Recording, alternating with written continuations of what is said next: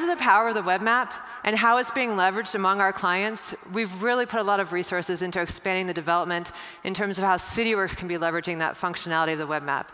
And to help illustrate that and what we've accomplished so far, I've asked George Mastakas to come out and join us on the stage. Good morning. Thanks, Becky. So many of you use Cityworks to track the work you do on your roadways. And you do this for your pavement conditions, your signs, your signals, and other roadway-related assets. And traditionally, all of this has been captured in separate data sets. This data is not just important, but it's significant in size as well. Well, with ArcGIS Roads and Highways, all of it can be captured in one single linear reference data set. And so, in addition, your speed limits, your accidents, your addresses, and through the use of the web map, your Cityworks work orders, inspections, and permits can all live inside of a single file. And the result of this consolidation into a single file with a web map is better outcomes. And I'd like to take the time to show you. So I'm going to sign into Cityworks here, and you're going to notice something a little different just off the, out of the chute here, and that is that I'm going to use my ArcGIS account to do that with.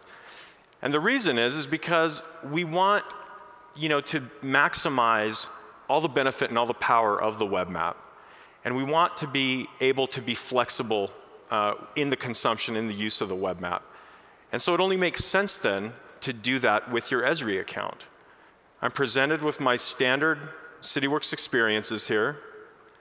I'll go into Office, and you'll notice this is pretty much the same thing that you're used to, right? You come into your inbox.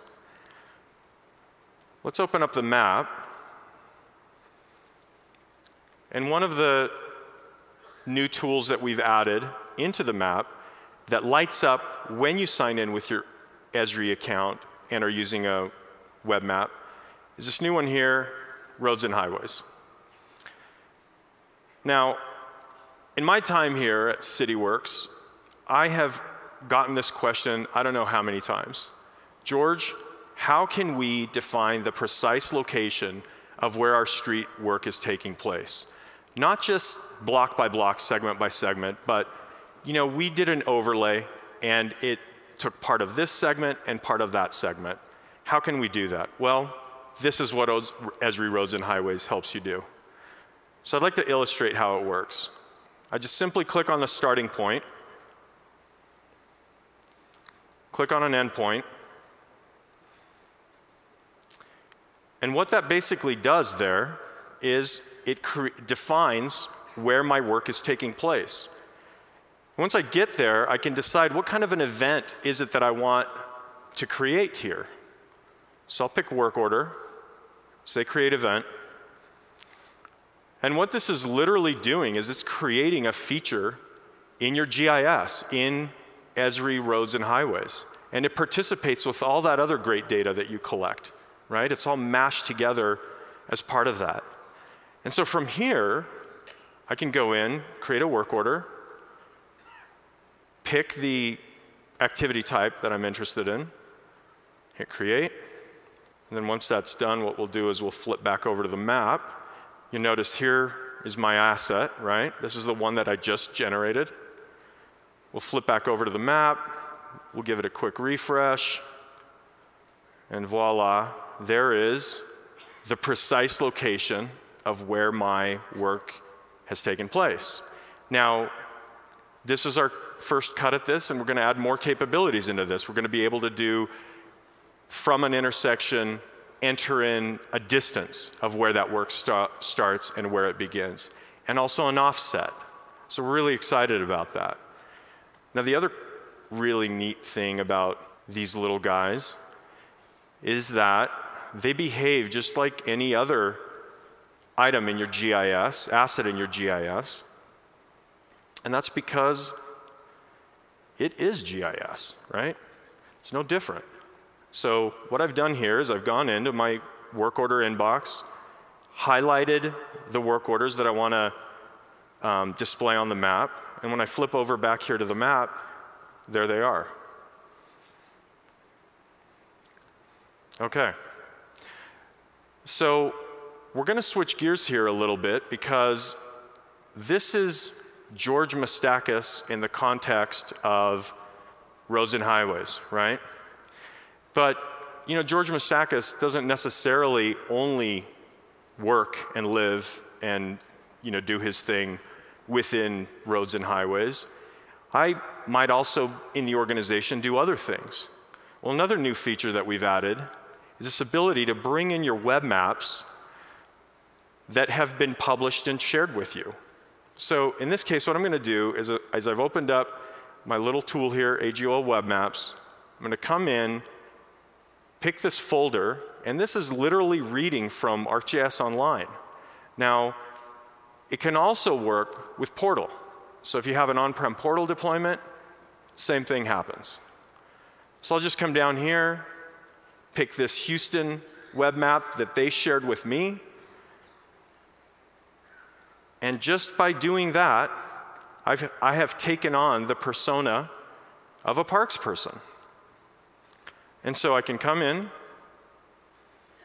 zoom in a little bit here, make a park selection,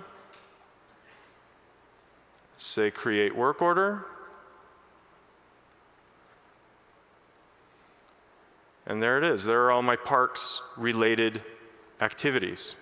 Now, yesterday when I was rehearsing this, a friend walked up to me and said, George, I just thought of something.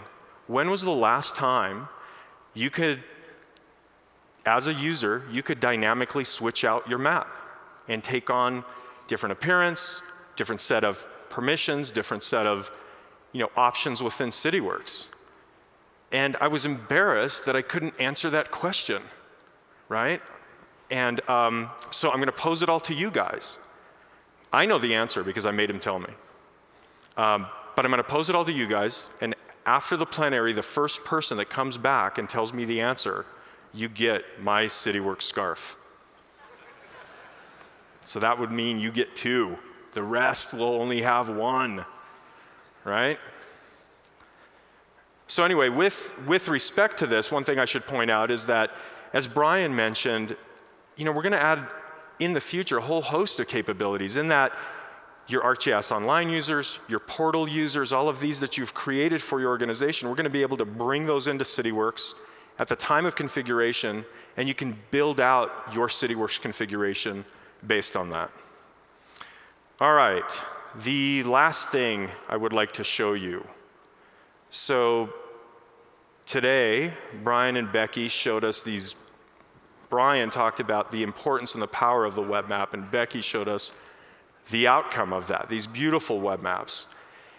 As we prepared for the plenary here, we got to thinking, geez, it's so much data, so important that this information get out there in an easy way. We want to help. So what I've done here is I've switched over into my handy dandy app switcher, and I've brought up the AG, in addition to Office, and the other experiences, we have a new experience called AG Assistant. Now, the name AG, at this point, is like a development name. In a way, it's kind of like me. I was born Jim. 2 weeks later, my parents renamed me George, and I have the birth certificates to prove it. Same with AG Assistant. You might wonder when I open it up, geez, does it mean ArcGIS Online? Well, no, because it can work with Portal as well.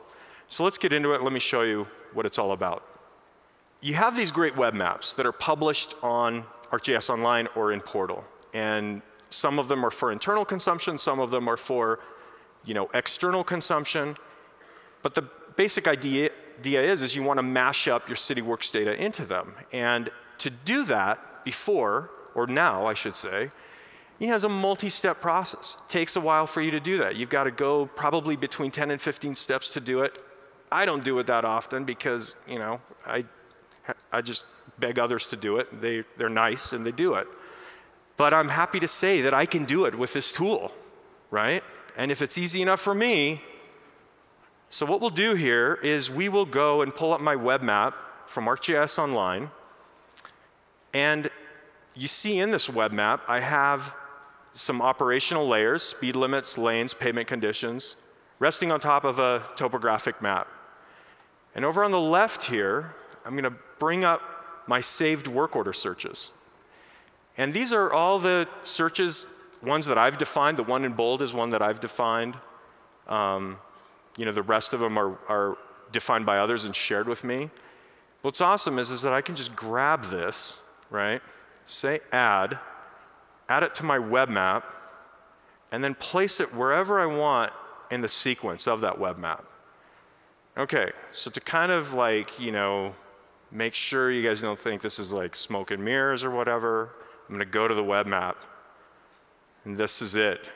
It does not have that layer in it yet, right? But I do have the speed limits, I do have the lanes, do have the pavement condition. So what I'm going to do here is update it. And as soon as that's done, we'll go back to my web map and refresh it. And when I refresh it, we should see those symbols come in, and we'll see all the other information that you can draw up with it. Pretty cool, eh? I only wish we would have had this when, St. John's was producing all of the information that they had that was so important. And so what you're seeing here, again, I want to point out ArcGIS Online and Portal, but what you're seeing here, again, based on the web map. And really, it's this Web GIS pattern. And we want you to consider how this approach can benefit your organization, because we haven't enabled these capabilities in the back office application only. And at this time, I'm going to hand it back to Becky, and she's going to show you where else.